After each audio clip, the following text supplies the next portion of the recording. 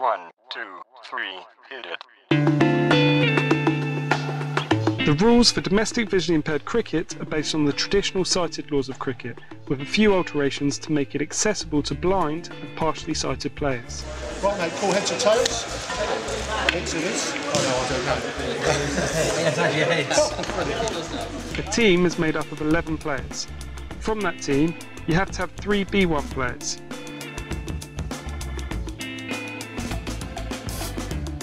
You then have another sight category called low partial. This is someone who would really struggle to see the ball, but would have more sight than a B1 player. You would usually have 1 low partial player, and the 7 remaining players would be partially sighted, creating your 11. In terms of batting, a B1 batsman receives double runs and would always have a runner. The B1 batsman also gets 1 life for LBWs, so if judged to be struck in line once, then they would effectively be half out. A second strike in line, then they would be fully out. For obvious reasons, B1s can't be stumped. If the batsman can't see the line, it's considered poor cricket to claim for the stumping. For all other players, the rules are exactly the same as in red ball cricket.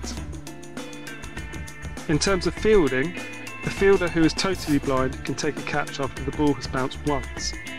This means that your B1 players tend to field very close in order to take advantage of the one bounce rule.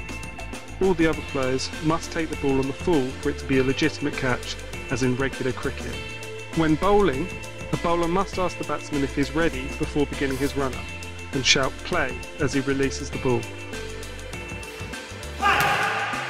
The B1 can use any one-armed action, so there's no two-handed bowling. Partially sighted bowlers use the same one-armed action as in regular cricket. There are a couple of rules in terms of the actual delivery.